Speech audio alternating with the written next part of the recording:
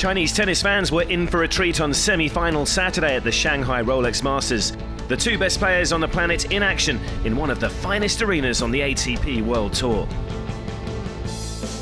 World number one Novak Djokovic had never lost to Roberto Bautista Agut in their 5 previous meetings, but the Spaniard has been in scintillating form on the way to his second career Masters 1000 semi-final. In a cagey opening, both players held with ease, but with Djokovic serving to stay in the set, it was Bautista Agut who would crank up the pressure. Thank you very much!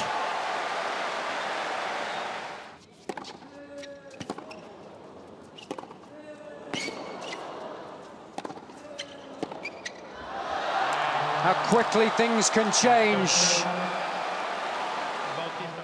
Bautista Agut would be the first to break in set 2, but facing elimination from the tournament, Djokovic finally found a response.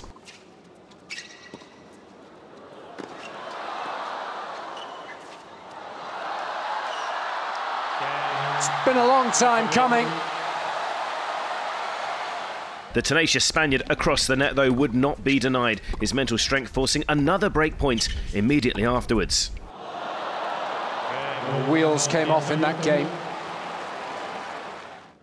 In a tournament of incredible contests, this was evolving into the most thrilling of them all. Game 9, and Bautista Agut was serving for the match. It was one of the most nail-biting ever seen in this stunning stadium.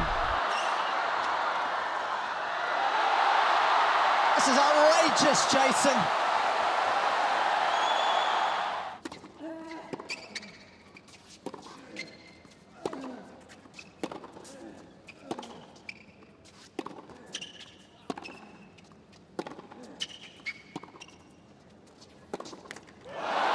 What a game.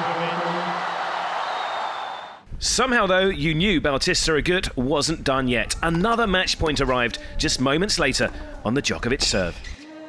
Oh, he's made it!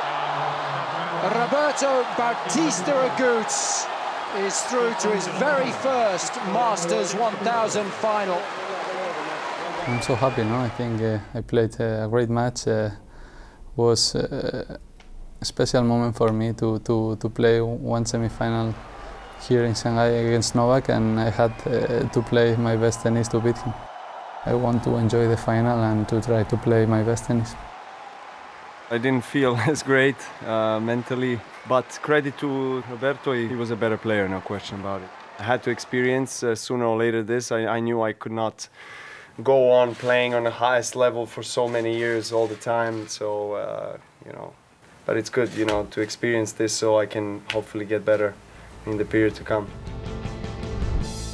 So the world number one out then. The world's second best player, Andy Murray, faced a tricky contest with Gilles Simon, who reached the Shanghai final 2 years before. After the high drama of the Djokovic-Bautista Agut clash, this was a more cagey affair, but with Simon serving to stay in the first set, it was time for a bit of Murray magic. Oh, he's burnt him! And what a sensational way to wrap up the opening set. The Simon threat wilted somewhat in the second set, Murray beginning to dictate the play, racing to a double break advantage.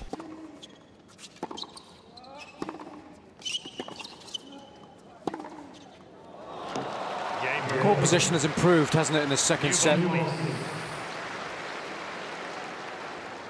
Simon did recover one of them, but Murray would not be denied a 4th Shanghai final. He's played some good tennis this week.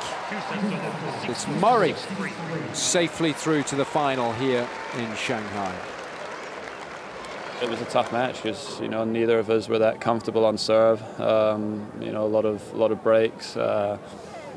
You know, and it's always a tough match up against him because of the way that he plays. He's got a very different game style to a lot of players. It's the ball very flat, so I was happy I got through it and raised the intensity in some of the important moments, and it was good.